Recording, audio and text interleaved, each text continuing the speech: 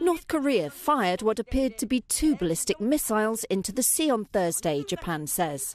The 2 projectiles landed in the sea between the Korean peninsula and Japan, according to the latter's Coast Guard and the South Korean military. Prime Minister Shinzo Abe condemned the alleged act, saying it threatened Japan's national and regional peace and security, and said North Korea's repeated launches this year showed it wanted to improve its missile capabilities. This one was a bit different, occurring in the afternoon rather than at dawn. The US airbase in Misawa, Japan, posted a real-world missile alert and later issued an all-clear. Relations between the 2 Koreas have cooled since a flurry of personal meetings between the leaders last year. But on Thursday, North Korean leader Kim Jong-un did send condolences to the South's president, Moon Jae-in, for the death of his mother.